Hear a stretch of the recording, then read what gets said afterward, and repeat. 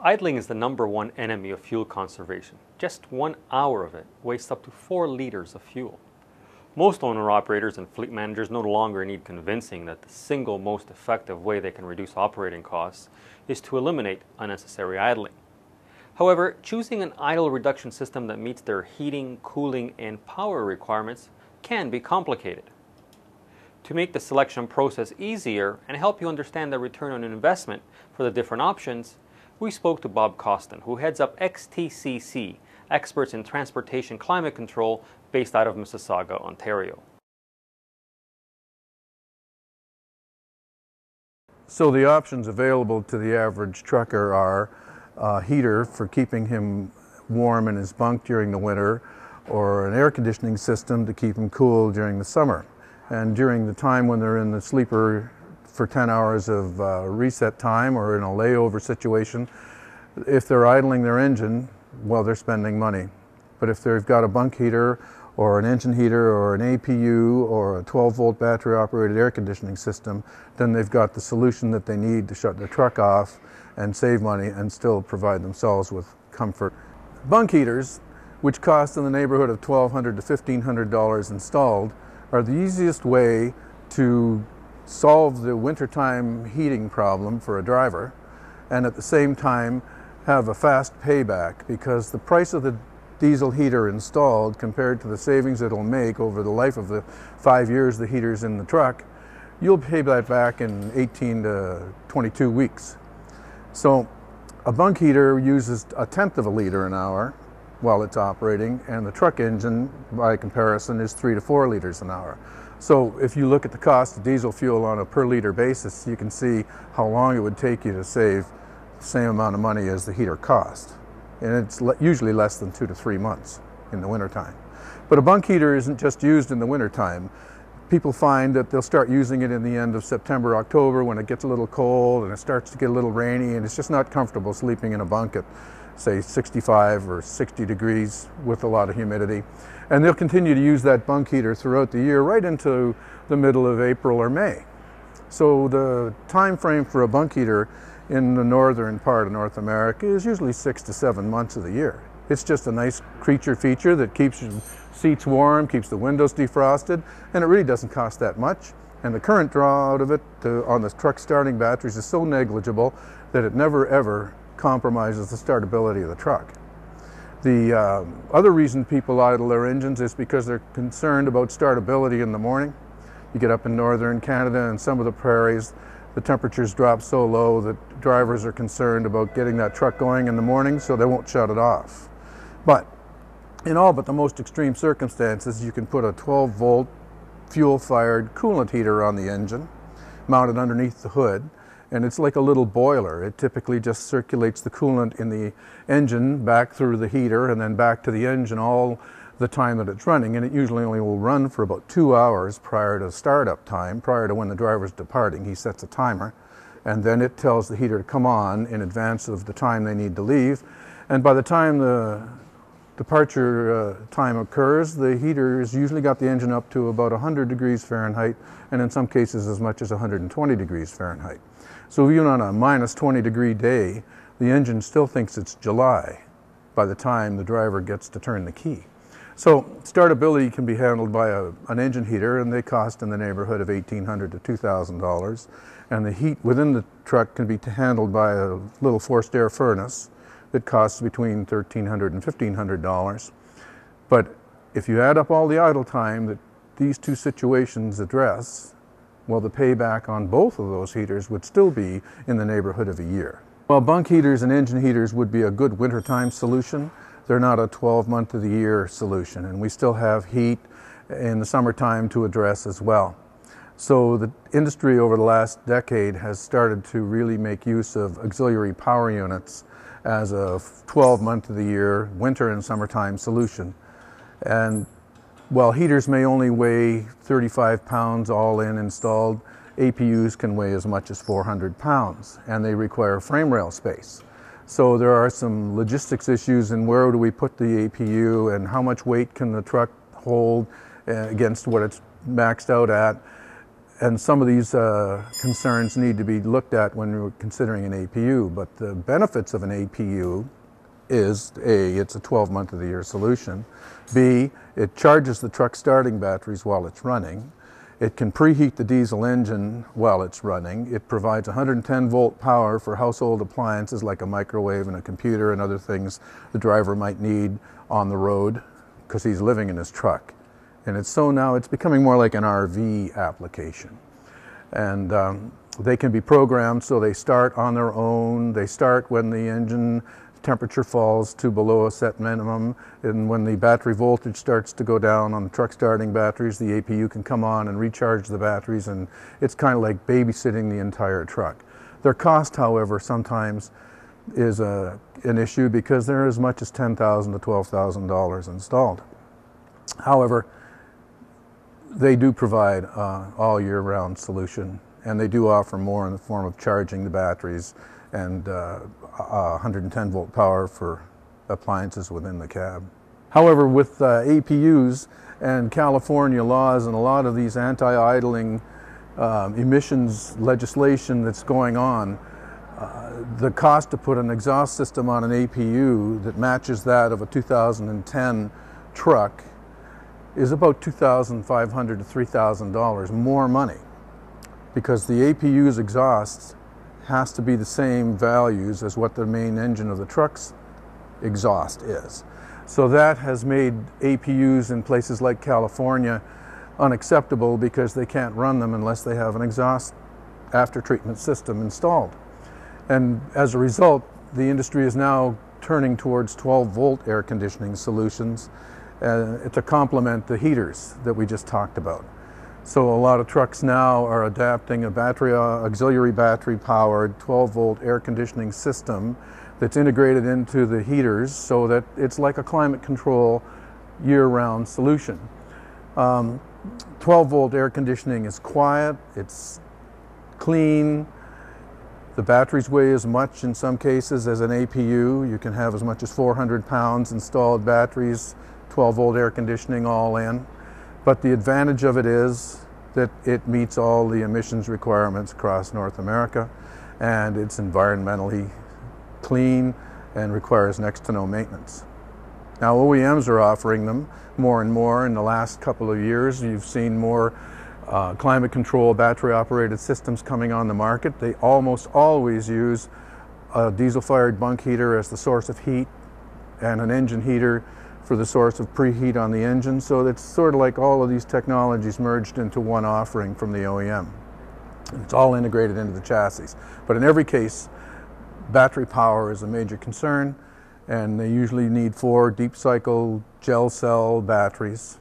And the runtime on a 12 volt air conditioning system at best is 10 to 12 hours before the whole system needs to be recharged. Now an APU can run and run and run as long as you've got diesel fuel. And a heater can run and run and run as long as you've got diesel fuel, but a battery-operated system, a climate control system like that, has only got a run time as long as the battery capacity allows. So as the heat goes up and the humidity goes up, the run time of the 12 volt air conditioning system suffers accordingly. A 12 volt air conditioning system will cost between $5,000 to $7,000 to $10,000 depending on the capacity of the system you get and where you're running in North America.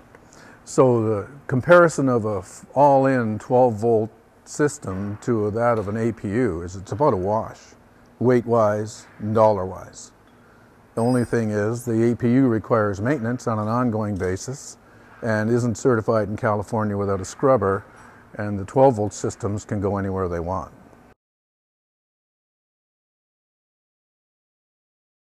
So if you have a 12 volt air conditioning system and you have a 12 volt bunk heater system, it still doesn't address your need to have a microwave and a computer and a TV perhaps in the cab.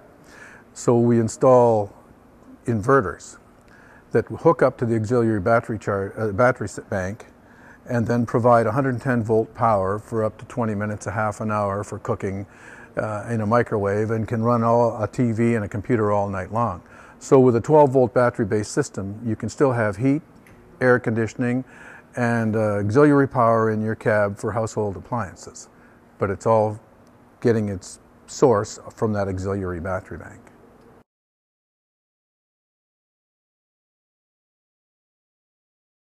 Many of the people selling this kind of technology offer leasing programs that can go from 1 to 2 to 3 years with a 10% buyout.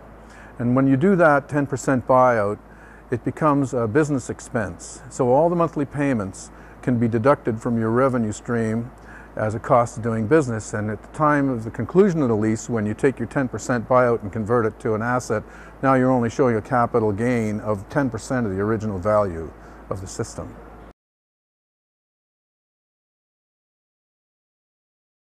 A bunk heater, it's pretty easy. Run it once a month, all through the summer, for 10 or 15 minutes. And with the coolant heater, it's the same thing. Run it once a month through the summer and let it warm up and circulate and go through a cycle or two and then shut it down. And the reason being is that there are seals and shafts and pumps, and they all should be lubricated throughout the summertime when it's basically a dormant period for the heater. And if heaters are let go for 6 or 7 months and then the driver pushes the button, sometimes even gravity has taken the fuel and pulled it right back to the tank, and as they keep pushing the button, then it won't fire up, and then they eventually show up here. But circulating the coolant, running the bunk heater once a month for 10 minutes, that'll give you as much long life as you can possibly get. Now, after 2 or 3 years, you're going to have to decarbon the flame chamber and perhaps change a glow plug and a little fuel filter screen. But in the context of the life of a heater over 5 years, that's about it. Auxiliary power units for maintenance are a different story than heaters and 12-volt air conditioning because they have a diesel engine inside that box on the frame. And that diesel engine has filters and belts and oil that all need to be changed on a regular basis.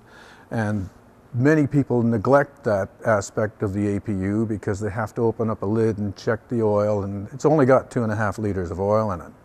So oil is a really critical factor to an APU's life, and they should be maintained even more so than what the truck's main engine is. And the other thing is they're running like 10 inches off the ground. And in Canada, with all the salt and road dirt and everything, they need to be cleaned out quite a bit. And we need to spray crown rust proofing or another kind of rust preservative on all the connections wherever we can see them on a regular basis throughout the winter. Battery operated air conditioning systems, on the other hand, have very little maintenance associated with them other than the batteries.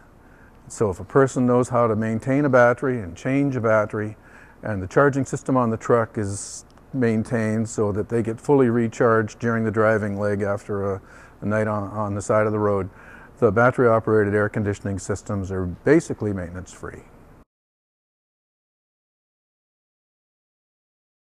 Drivers today need to save every cent they can, and so do trucking companies need to save every cent they can. And when you can do something as simple as installing a heater or an air conditioning system, and the math says that you're going to pay it back in anywhere from 3 months to 2 years, depending on the system you buy, well, then all that fuel that you would have burnt is now hauling freight for which you get paid. And to my mind, not only is it a better thing for your engine and a better thing for your bottom line, it's a better thing for the environment. Lodwick Transport operates 200 trucks out of Mississauga, hauling temperature-controlled freight across North America. They have an award-winning idle reduction program. We spoke with company president Jerry Lodwick to understand how they went about implementing their program, how they keep it going, and the impact it has had on his operation. Since the later 1980s, our trucks have been governed, and we've always had a pretty good record of fuel mileage.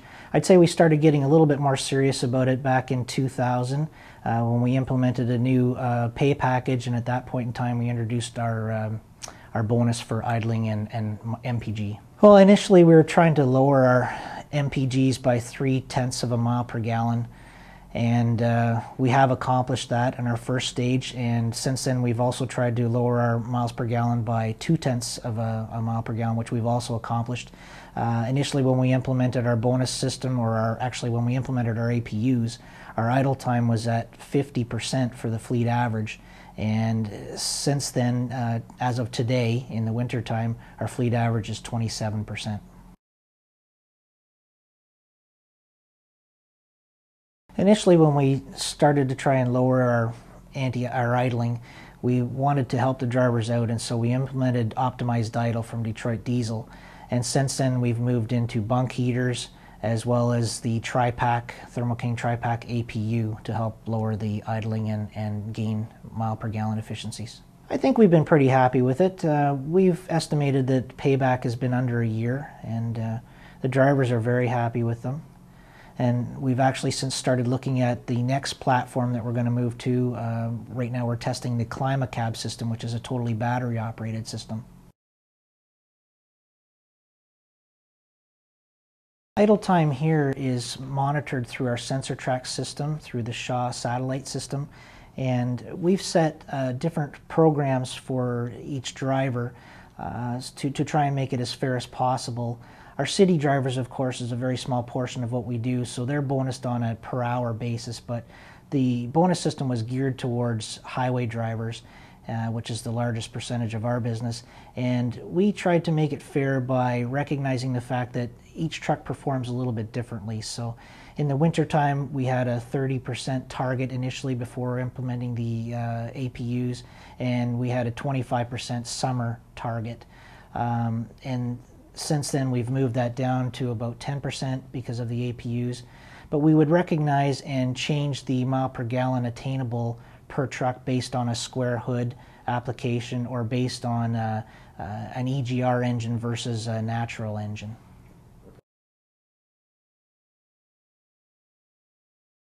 I think if I was to consult with a fleet and they wanted some advice on getting onto an anti-idling program, I think you should talk to your drivers first.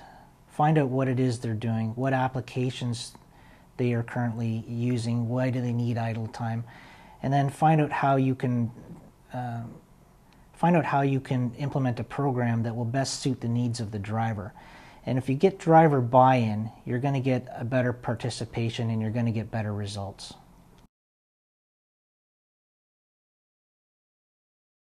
What's next for Lodwick? I think our average idle time at 27% is probably a pretty good number, but I think we can do better. We'd like to increase our APU count on our trucks and further decrease that to about 10%. And we're looking at different systems like the ClimaCab battery operated system, anything that we can bring in to help the driver achieve his goals and save us money and reward him as well. As a truck operator today, you need to focus on saving every cent you can. Installing an idle reduction system such as a bunk or engine heater or an APU or 12-volt air conditioning system can be a critical business investment.